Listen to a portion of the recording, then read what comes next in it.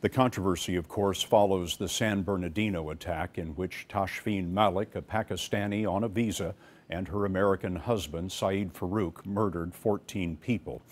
There was a custody hearing for the couple's 6-month-old daughter.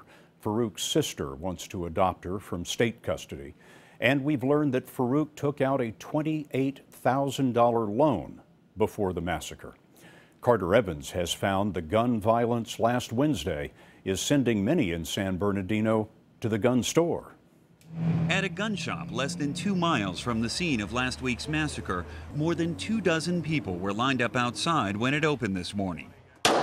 It's a similar story at the gun range where Syed Rizwan Farouk did some target practice 2 days before he killed 14 co-workers. Business there is up 60% since the attack. You didn't want to have a gun in the house before. Why has that changed now? The reason it's changed now is because it's in our neighborhood.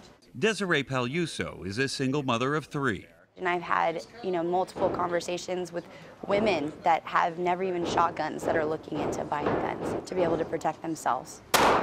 Nerves are frayed throughout this community. On Sunday night, there was panic when reports of gunfire at a nearby shopping mall led to more than 300 law enforcement officers circling the property. It turned out to be a robbery where people mistook the sound of smashing glass for gunshots. San Bernardino Police Chief Jared Berguan. People are on edge and people are a little extra cautious, which is good. That's what we're asking people to do. For Paluso, being extra cautious now means owning a gun. 911, it's not that quick of a response. And in 2.5 seconds, they're not going to be there.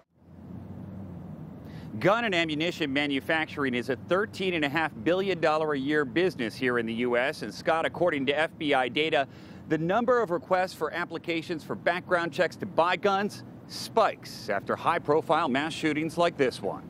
Carter Evans at the scene of the crime last week. Carter, thank you.